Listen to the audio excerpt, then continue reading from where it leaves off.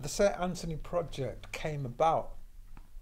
The catalyst for it more than anything else was Terry Christian phoning me up and saying, I've got a radio programme I'm doing about Tony Wilson. Will you write a poem for it?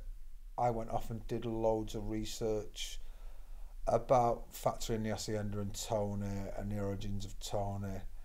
And I knew a lot about it anyway because I was involved in it in a distant kind of way. And I got the idea of the A to Z together, and being a good Catholic boy, as a child my mother always taught me that if I lost anything to say a prayer to Saint Anthony, and the whole idea came from the fact that we'd lost Tony. Now, if you say a prayer to Saint Anthony, you usually find what you've lost. So it was my attempt to say a prayer to Saint Anthony and write an ode to Saint Anthony in an attempt to re-find Tony in a way. Would you like to add to that in any way, Joe?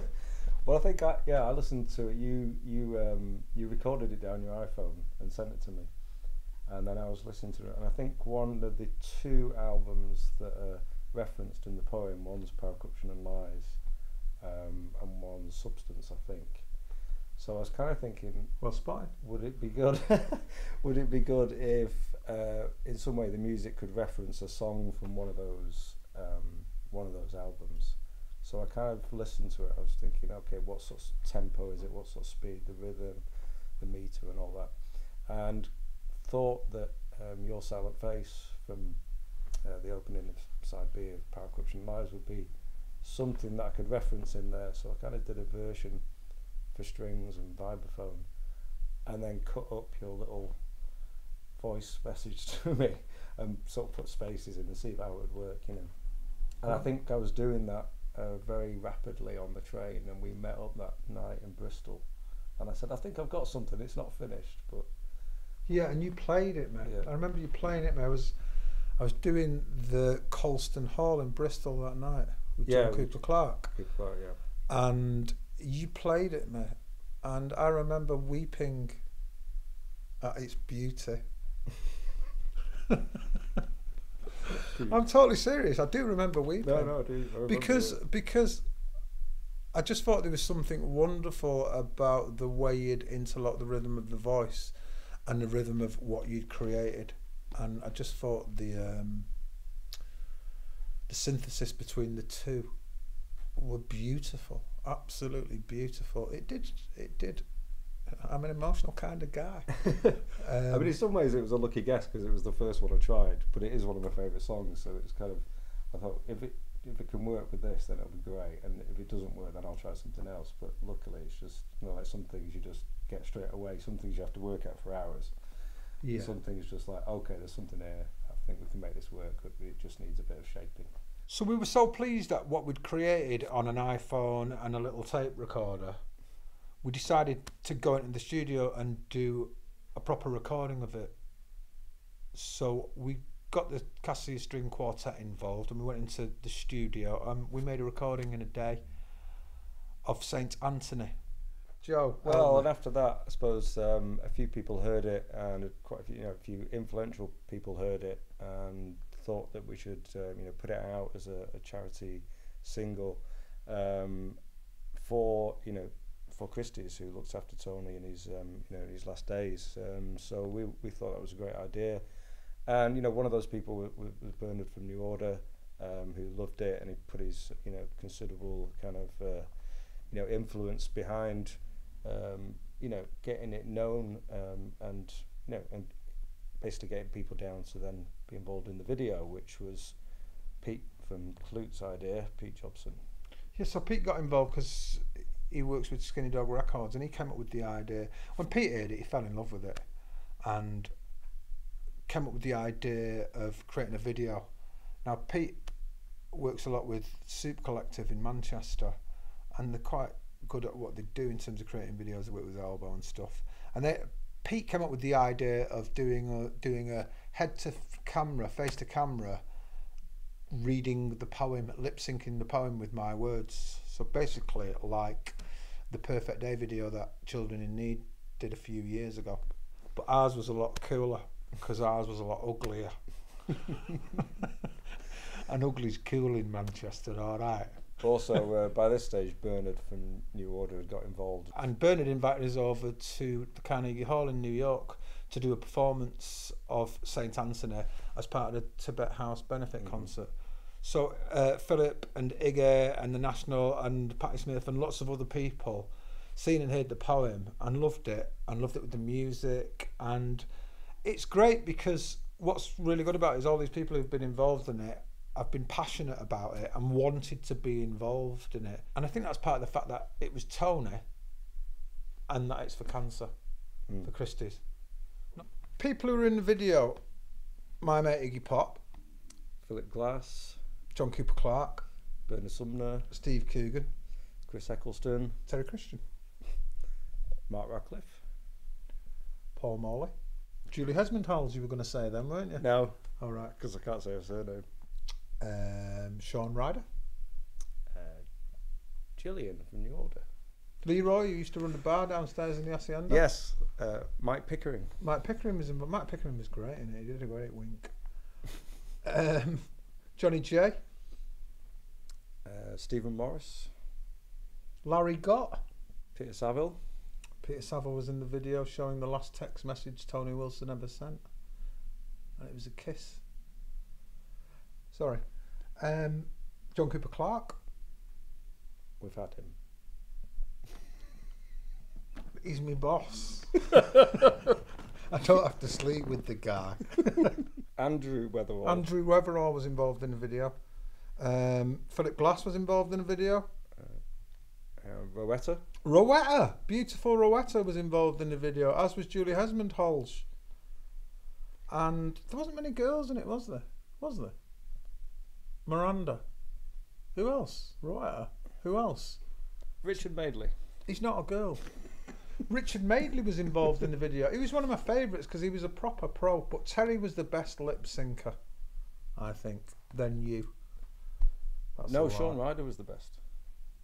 But he had to close his eyes and think really hard with his lines like that, Sean. John Robb was in the video as well. Of course, John Robb.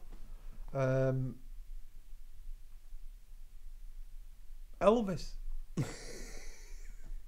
So the first time I read St. Anthony live was at the 24-hour conversation about Tony Wilson, a large event held in the centre of Manchester, and Peter Saville introduced me.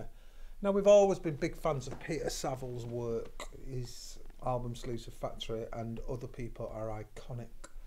And later on national TV, he described the poem as genius.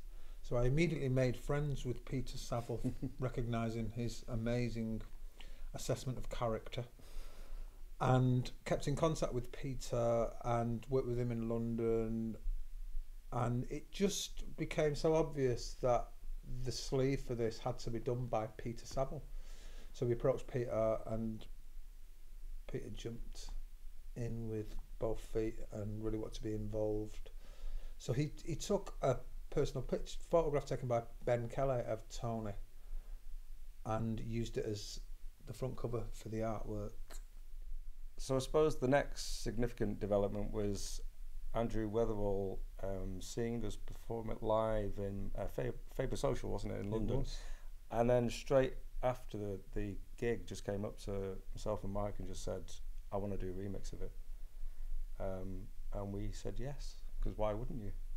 Didn't take long no. to make that decision, did it? We'll get back to you, Andrew. But also he was so complimentary about Wilson and the factory thing and the poem and the music. We couldn't refuse. It was beautiful. So I suppose growing up in Salford and Manchester in the 70s and 80s through to the 90s, you couldn't really ignore Tony Wilson and his presence, not only on Granada in his reporting, but also, more crucially for me at least, his kind of setting up of Factory Records. So all the kind of bands that came from that, New Order, and then later through to the Railway Children and then Happy Mondays, it was all the kind of time, that was my youth, going to see those bands and buying the records and all that. So he was a massive figure, and had a huge presence. I remember the first time I actually met him, well, not met him, but saw him in the flesh, was when me and a friend sort of got into the Hacienda to watch New Order, a little bit underage, shall we say, and he actually came up and stood next to us and kind of peered down and kind of nodded in a, yeah, that's okay. I'm glad that you've got in here, that you shouldn't be in here, but I'm okay with it, you know. And it was a kind of nice moment. And but that was Tony, and Tony in lots of ways was about youth. And to me, Tony was the greatest youth worker Manchester ever had, because I didn't particularly want to play pool or ping pong. I wanted to be involved in art and film and music, and that's what Factory was in lots of ways in them days. It was a different sort of youth club. And I never actually spoke to Tony, and that's the idea of Tony talk to me. And even though I never actually spoke to him, he spoke to me in so many ways. And like you said, all the bands that came from there, Tony in a lot of ways was the fulcrum for all that Factory scene. But at the same time, let's remember, he was also a bit of a dickhead, and he could be a dickhead at times. The lionisation of Tony Wilson, people seem to forget that he could be a bit of a plonker at times, but that's what made him more lovable, because we're all dicks at some time, aren't we? Yeah, especially when he didn't sign my band in the mid-90s, which is the time they actually did meet him, finally. That's when he sussed out that your band were dicks. Yeah.